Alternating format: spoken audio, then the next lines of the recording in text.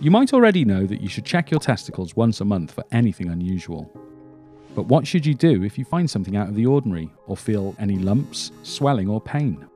Firstly, if you experience any sudden severe pain in your testicles, you should go to your nearest A&E department immediately. This could be caused by your testicle becoming twisted, which needs to be treated in a hospital as soon as possible.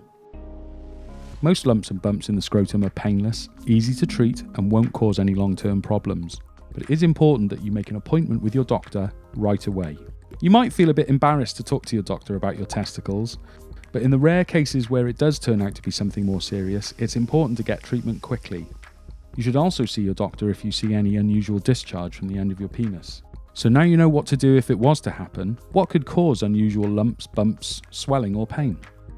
Swelling can be caused by a collection of fluid around the testicle called a hydrocele, or a swelling from the testicle's drainage tube called an epididymal cyst. Sometimes, veins in the scrotum become swollen, and this is called a varicocele, and usually occurs on the left side. It's also possible for an infection to cause swelling and pain when you pee or ejaculate, but this is much more common if you're sexually active. Hard, irregular lumps, which may or may not be painful, could be a symptom of testicular cancer.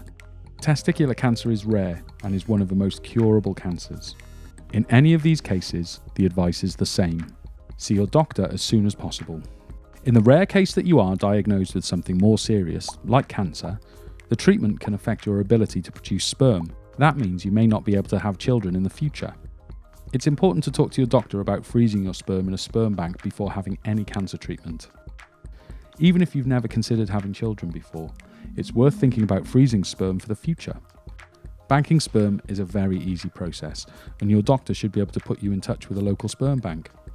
Take a look at our other videos for information on how your testicles work and advice on how to look after them.